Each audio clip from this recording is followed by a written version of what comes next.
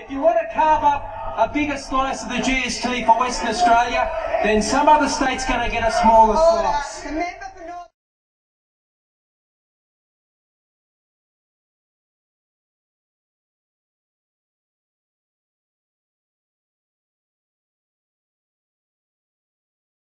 Sydney will remove himself from the chamber under 94A.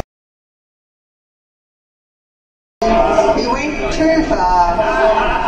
Thanks, Speaker. It's always the reference to a slice of pie that gets him going. Speaker, you can't carve up. Thanks, Speaker. It's always the reference to a slice of pie that gets him going.